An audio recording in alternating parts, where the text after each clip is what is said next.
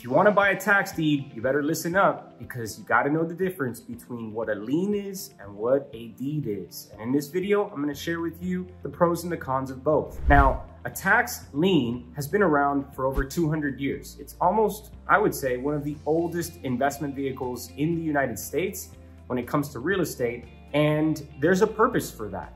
The biggest purpose is that if somebody doesn't pay their fiscal responsibility, meaning their taxes on their property, they go into a delinquent status. Now, that delinquency doesn't mean that they're losing the property right away. It actually means that someone can come in and help them cover the cost of that delinquent tax bill so that they could still keep the property in their name until they do have the money to pay some of the taxes back. Now, this isn't how it works in every county, and you have to be very aware of your county's requirements when it comes to tax liens. But in simple terms, this is how it works. In most counties, if you are the homeowner and you forget or haven't paid, unfortunately, your taxes for at least 2 years, you will go into delinquency. Now, up to that 2-year period, the county is sending you notices and they're saying, hey, you gotta pay your taxes. If you don't pay your taxes, we're gonna issue a tax lien certificate. Now, what does a tax lien certificate actually mean? What certificate are they issuing? Who are they issuing it to?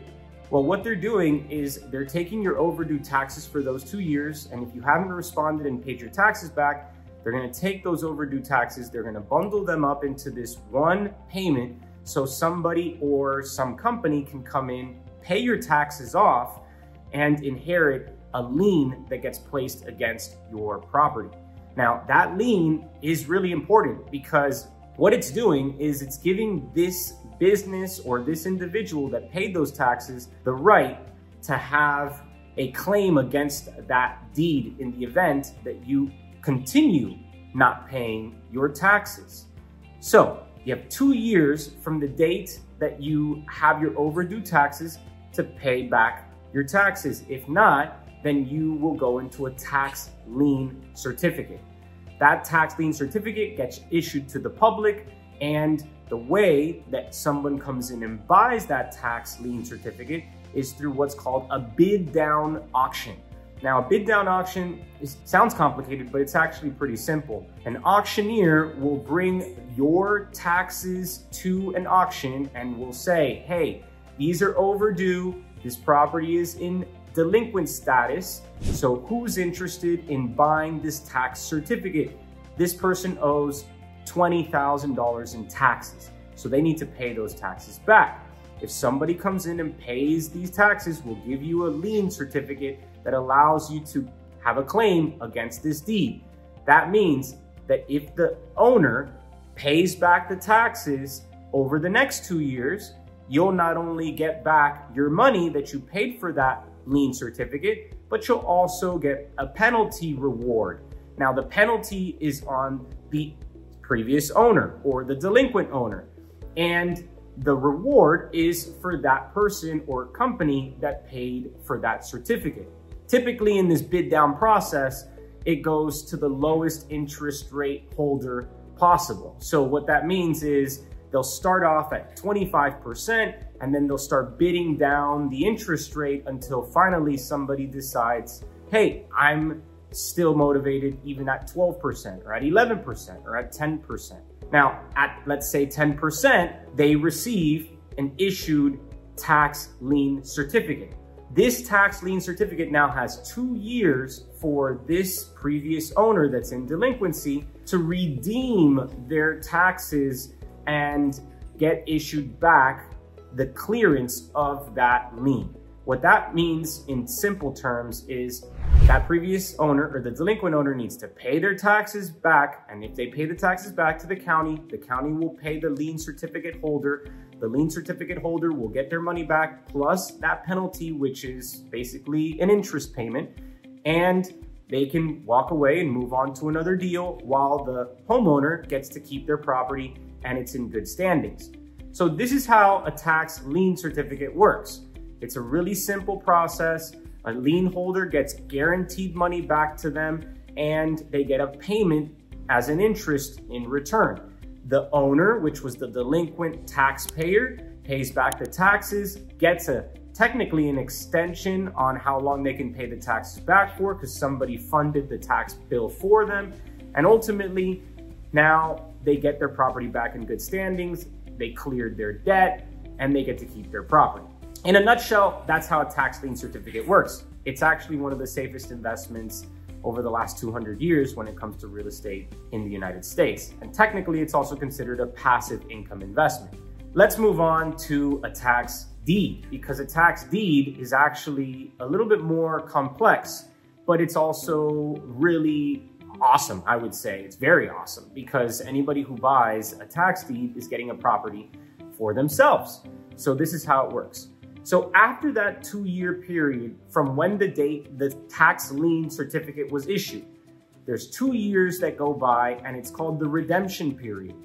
This 2 years that passes, if that tax delinquent owner does not pay back those 4 years of taxes now, because 2 years when the issuance of the tax lien, and then next 2 years after the tax lien has been issued for it to go into auction. If they haven't paid 4 years of their taxes, then that gets confiscated. So the deed will now get issued as a tax deed, and the warranty deed that that owner holds technically is no longer a deed that is valid. So what happens is the previous owner that now became a defaulted owner is now forced out of the property, or if they have tenants inside the property, they are removed by the sheriff. The county is who issues the removal of the occupants of that property, let's just say. So once the county removes those that are inside the property, and the county also notifies any lenders that have lent money against that property. So let's say there's an outstanding mortgage, that's great, but when the tax deed gets issued, there is no longer a mortgage associated with that property. So as a lender, it's actually very risky, because once you give money to someone, if they do not pay or escrow their taxes in their monthly payments and they default on their tax payments, technically they could also be defaulting on your loan, because the county can take back possession of the property. And once they do that, there's a default on the mortgage, because the county has the power to go and request the mortgage to be removed off of the property as collateral. Yes, you are buying a property through a tax deed auction with no mortgage. That's a huge benefit, because that means that you're getting a property free and clear for the cost of just the overdue taxes. Now, in the auction, one thing to be aware of is that that auction does a bid up process, meaning that when you bid on the property, somebody will bid and then others will bid after, and it'll bid until you finally decide who's the winner. That's okay. You just have to make sure, and this is my rule of thumb, never to pay more than 40% under the median or under the market rate value for that property. So I want to pay, if it's $100,000, I wouldn't pay more than $60,000 towards the ownership of that property. If the taxes were $20,000, I could still go all the way up to $60,000, because that's my margin. 40% lower than the market value of that property. Because once I buy it at $60,000, I have immediate 40% of equity in the deal, which gives me the benefit of being able to cash out refinance or mortgage my property and still have equity without putting additional proceeds into the deal cash itself. So let's go back again to the tax deed and learn a little bit more about it.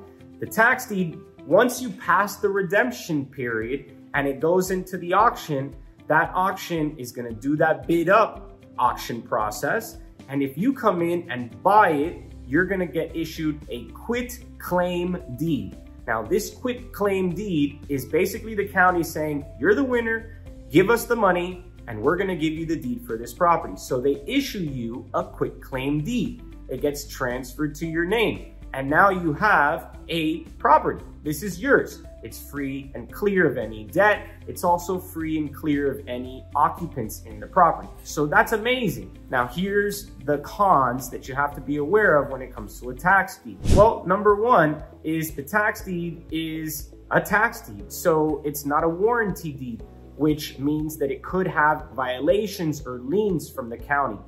If it does have that, then you have to clear those liens and those violations prior to doing anything with the property that you want to do. So if you wanted to sell it or flip it, if you wanted to refinance it or mortgage it, you can't really do any of those things until you clear those violations, get a clear title, and then ultimately get reissued a warranty deed, which kind of goes to the second thing. You need a warranty deed. So a tax deed is great. You have the ownership of the property. It is your property, but you have to go through something called a quiet title transfer. And this quiet title transfer, what they do is over a 3, 6, 12-month period, depending upon what the terms are for that county, you have to wait and apply to remove the tax deed and reissue a new warranty deed and void the previous warranty deed that the previous defaulted owner had in their possession. That could take a while. It could take 6 months, and it could cost some money. Typically cost anywhere between $5,000 to $15,000. So you have to budget for that, because there's an attorney that will have to do that work for you. You won't be able to do that on your own. You will need legal help in order to do this. So number one is, of course, you have that risk that when you buy this property, you have, of course, a tax deed. And then number two is you have violations. So these are really important things. Number three is that technically, since if you keep it as a tax deed and you don't quiet title transfer to a warranty deed, the previous owner could technically go and hire an attorney and try to go after the property. Even though it's been sold in an auction, they could still try to go after the property for some form of equity because you're holding a tax deed. And they can say, well, I have a warranty deed and you have a tax deed, and my warranty deed supersedes your tax deed. Now, most cases like this, they don't win in court because there's a delinquency and then they defaulted. And so the county has a lot of proof around this and it's very difficult for them to argue. So this normally doesn't happen, but it could. They have, when you own a tax deed, up to 20 years to claim a right of some possession or percentage in the property that you bought. So that's why most people, when they buy a tax deed, they quiet title transfer as fast as possible to get out of the tax deed status and into a warranty deed quickly. So the differences between a tax deed and a warranty deed are actually pretty simple. The tax deed is a quiet title transfer required deed that you get through a quit claim deed, but you inherit potential risk that it has violations or code enforcement issues, municipal liens, or it has federal liens. That's the big caveat to the tax deed.